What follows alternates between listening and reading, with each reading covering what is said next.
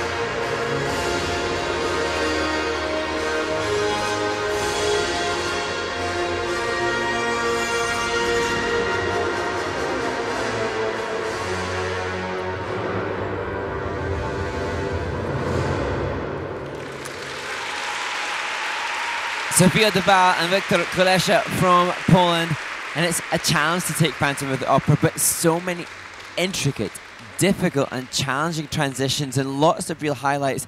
I think towards the end they fatigued a little bit, and the diagonal step sequence seemed to be hard work for the skaters. So I just hope that doesn't, lay heavy in the judges' mind when it comes to giving the components, because earlier there were some real special moments.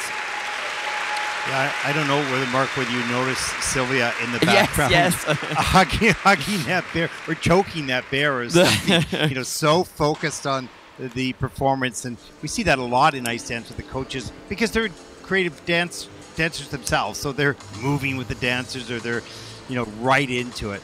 And she was really sad well, they were all a bit sad after the rhythm dance because they worked so hard. They were hoping for so much. So she was, how do I help my students? This choreo spinning movement, as I said, has to move through at least 3 rotations. Great element start to the program there. Similar to the rhythm dance, difficult entry and a really difficult entry into the twizzles. Again, thinking of ways in which not just to get the level, but to attain the level in a more complex way for the pursuit of better GOE. And here in the rotation left, look at the commitment to her extension, her foot gloriously pointed. And, sometimes I wonder whether the degree of difficulty of some of the teams is accurate within the system that we have. Yeah. We look at this, I think, Tessa and Scott did that 2010 Olympics. I can't remember what it was called, the swan or something special. Eagle or something, I don't know. I remember they was given a name. The duck, I'm not sure, but I can't remember. But yeah, some beautiful moves here. And you're right, there's some really difficult entries and exits and innovations. And I wonder whether it reflects all the difficulties that there is. But anyways, I guess you can't have too many. Well, and I suppose, too many features. Yeah, and I suppose they're going, there are much easier ways to find level 4 than what Sofiia Wiktor chose.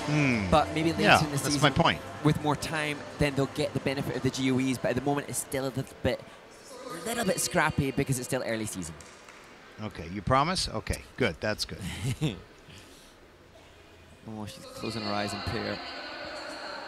77.81. That is first in the free dance. Have to be happy with that so far. I think she is with a 128.13. Total competition score. There you go. Sofiia and Wiktor will take over first place at this stage of the competition.